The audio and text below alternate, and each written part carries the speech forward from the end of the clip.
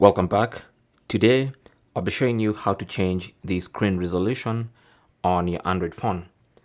So for most Android phones, that should be in the display settings. I'm using the pure stock Android on a Pixel 8. So on this one, go to settings and then go to display, tap on that. And somewhere in the display settings, you should see resolution. So here we are, screen resolution, tap on it. And then you have, depending on what phone you have, different resolutions you can choose from. This one has two.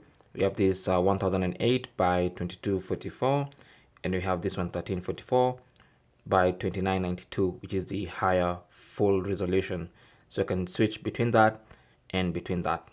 And that basically just changes the clarity, or literally the resolution of your screen. Now, if these instructions don't apply to you or you don't have a Pixel, then here's what you can do. On your Android phone, just go to settings and then go to search settings and then just look for resolution.